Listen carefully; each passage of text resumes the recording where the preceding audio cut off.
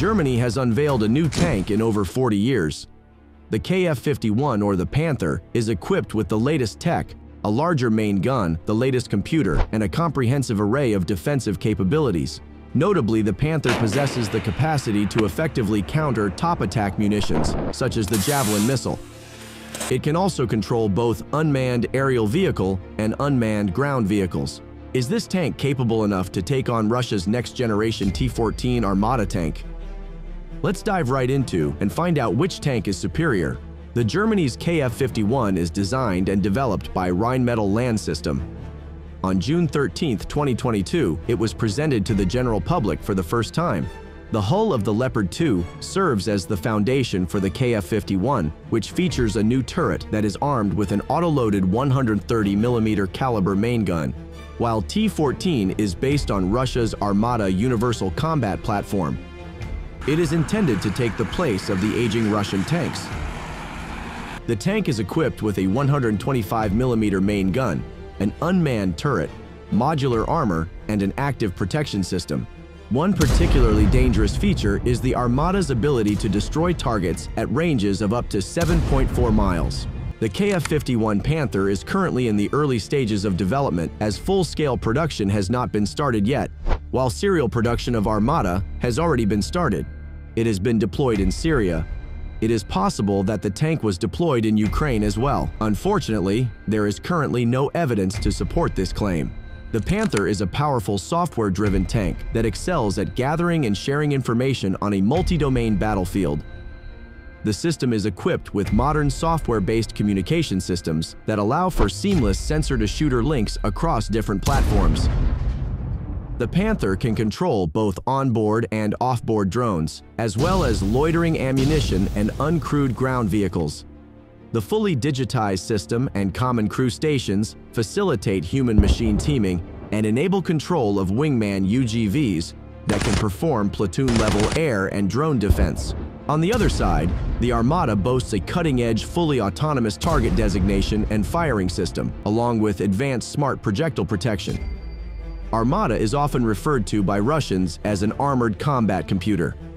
This tank is packed with advanced electronics and autonomous systems, allowing for seamless automation of many functions that can be easily controlled by the crew. The Panther's primary weapon, called the Future Gun system, includes a 130mm smoothbore cannon. It can fire next-generation kinetic energy shells, programmable multi-purpose high-explosive rounds, and loitering ammunition. The tank is equipped with a pre-shot detection capability, allowing it to have the advantage of striking first.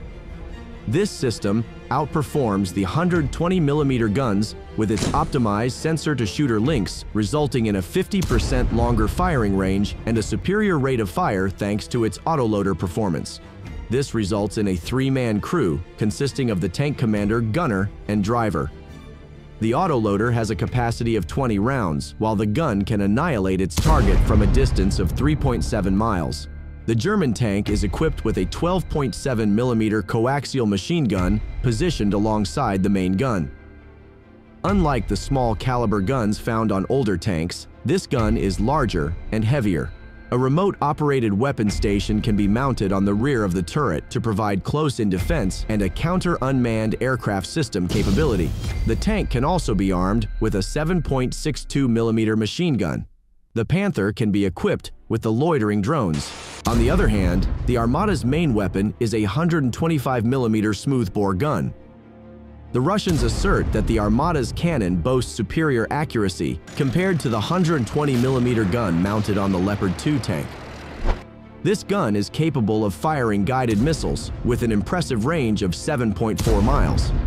The secondary armament includes a 12.7mm machine gun loaded with 300 rounds and a 7.62mm gun with a capacity of 1,000 rounds. These guns are remotely controlled. In addition, another 1,000 rounds can be stored separately. The tank could also be modified to mount a 30mm anti-aircraft gun. The Panther is believed to be powered by the V12 diesel engine, generating around 1,500 horsepower.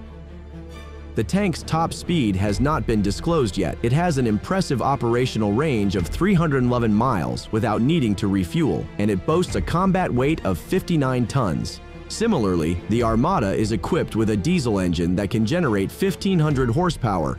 At the same time, the Armata's engine can reach a top speed of 56 miles per hour and has a range of 311 miles before needing to refuel. The tank weighs around 48 tons. Comparatively, the Armata has a higher power-to-weight ratio.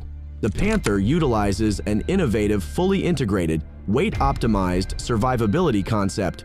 In addition to classic measures, the tank's digital architecture enables on- and off-board survivability. The Panther is configured with a pre-shot capability, enabling it to strike first.